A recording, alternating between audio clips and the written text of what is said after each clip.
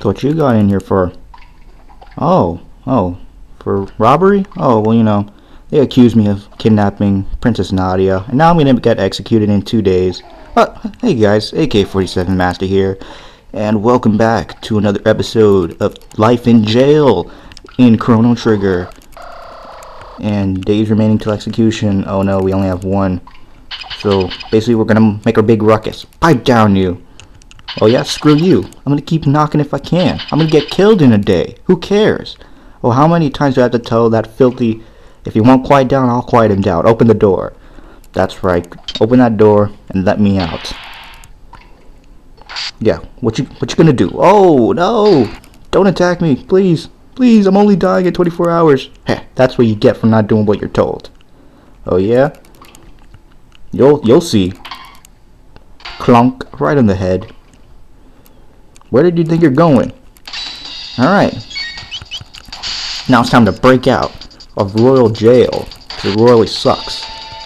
And there was a little care package back in our jail cell, so I'll get that after I defeat this asshole. There we go. Take him out. Get some experience. Feels good to be back. I don't know why I'm talking about like Duke Nukem for some reason. Anyways, we could get 3 ethers, which is nice, and we could fully heal ourselves with this cup of Joe. Really nice. Let's open up this cell. I'm just gonna explore here, kind of. Oh man, we have to get in there another way. But yeah, I'm just gonna kind of explore this area because it's very, very open.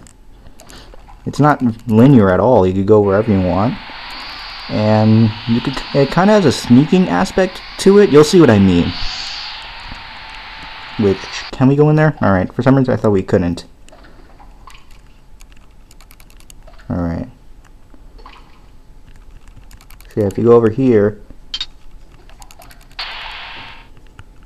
yeah, if you actually sneak up on someone, you could kill them instantly. You don't have to wait to go into battle, which I think that's very cool. Especially for a turn-based RPG. So here we get some mid potions, an ether, a mid ether, alright, a regular ether. Can't complain with that. That's pretty nice. So yeah, all this stuff that you can do that's optional. Whoa, we got caught. Oh, he's not playing around. So you're the one's gone and slipped to cell, eh? Well, really, I'm the only one here that's still alive. Everyone else is either dead or they've been taken to be executed. Let's just use Cyclone this guy. I can't imagine actually getting hit by a cyclone in real life. I'd be super dizzy. I'd probably just pass out from the dizziness. Okay. Wow, this guy has a lot of health. Alright, this should be it. He should go down. No, still alive? Wow. Speaking of that, I've been playing Portal 1, which Portal's still alive, and I really like the idea of the game.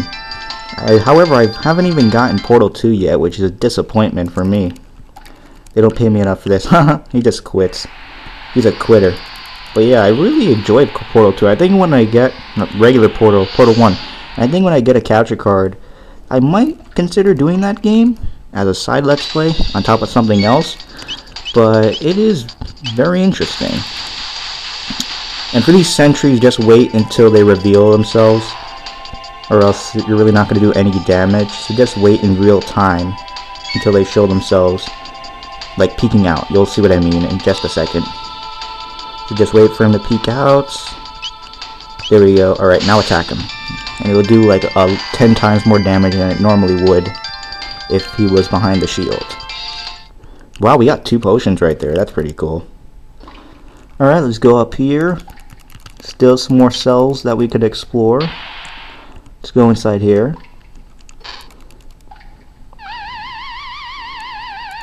Holy fire! Spooky! And that guy, he wasn't dead, he was just taking a nap. Yeah. But I think this is the first time we're actually battling a Lancer. We're going to see a lot more of these in the Middle Ages once we return later on in the game. Which, I just love the idea of this game, how you travel to different eras, and you access different parts of each era throughout the game, like continually. Alright, we're going to have to get there another way again. And I think that's it for this area, so let's go back, and let's go this way, because this is the last place we haven't explored yet. There he is. Uh-oh. We're surrounded by 2 royal guards. Alright, let's use Cyclone. And I feel like cold coming on for some reason. Alright, nice. Cyclone just destroys these guys. And I wish there were more parts in this game where it was just, you know, it's just Chrono isolated, where you have no other party members with you to help you out, and you kind of have to fend for yourself. This is really interesting. Actually, Chugga Conroy got to a part of this Let's Play where it was like that, where Mario had to go to the under there, and he found Luigi, and it was cool because Princess Peach and Bowser actually got lost in the under there and the over there. Alright, right here, just wait until this guy's not looking at you and you could kill him, basically, or knock him out. This reminds me of that one part in Ocarina of Time. Oh gosh, alright, we got a battle. Yeah, this reminds me of that one part where you're in the Gerudo Forest, and the Gerudo Fortress, and you have to take down the Gerudos by sneaking up on them and shooting them with arrows in the back. I love Ocarina of Time. I wish they would make, I don't know if I mentioned this already, but I wish they would take, oh gosh, this is really gory. Please help me. Free him from the guillotine? No! I'm just playing. Yes, let's free him. We're not that cruel. But I believe if you don't free him, like if you let him die, he turns into a Lancer. Thank you, that was close. I'm Fritz. My father runs the market in Truce. Stop by if you're ever in the area. So I think that will actually get us some benefits. We could actually get some free items in the Truce market now, so that's pretty cool. So again, this game was one of the first to actually introduce the idea of being able... Oh, bronze armor, I'll have to equip that. It was one of the first of allowing decisions to be made, like positive and negative decisions, which obviously in other open world RPGs such as Skyrim and Fallout 3 and, you know, Oblivion, these types of situations or choices you make in the game that really affect the story, you know, obviously that's very evident. And this was one of the first games to actually do it.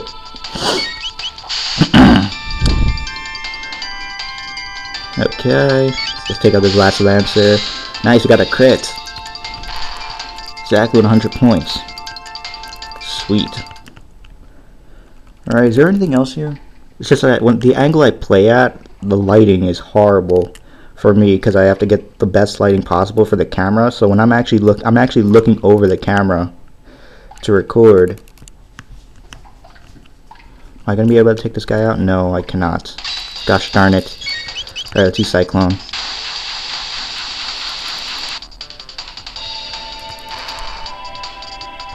Okay, that was easy enough. But yeah, I just do that so best possible quality is available for the camera and essentially for the actual YouTube video. Okay, let's just skip by these guys again. Go over here. Open up this cell. See what's inside. Chest, a shelter. Nice. That's useful. That's interesting. You get a shelter in a jail cell, and I do not consider the jail cell to be a shelter at all. And that is pretty creepy.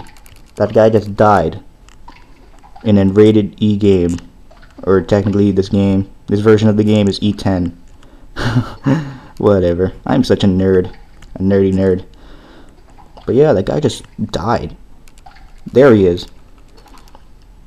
Alright, so we got 2 more royal guards to fight, and then I think after this we can actually move on to the next part of this little sequence, this little jail sequence. And Chrono is just a good example, a prime example that all good heroes are put in jail because of their blasphemous thoughts. And well, that's not really right, because of their rebellious thoughts. Yes, that's correct. Let me heal up a bit to some potions. That's another thing. This part of the game gives you a bunch of items to use at your disposal, including ethers and potions, so that's good. 1 ether is pretty good. We don't have that much magicka anyways. Now the warden's gonna be like, somebody help! Look at his eyes. Oh my god. Is it focus? Hold on.